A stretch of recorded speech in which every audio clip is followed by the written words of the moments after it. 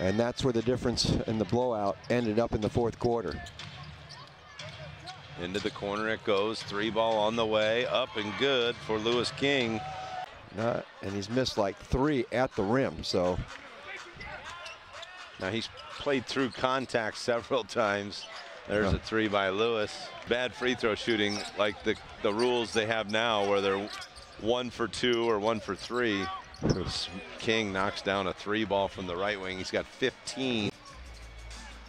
Well, there's just certain guys you see, as Bishanishvili misses a 3, that when you see him play in this league and they just feel like Borges knocks down a 3. I thought he got a piece on the way off the glass, but maybe I missed something. I think it was below the cylinder when he did that. Here's Martinez. 3 is good.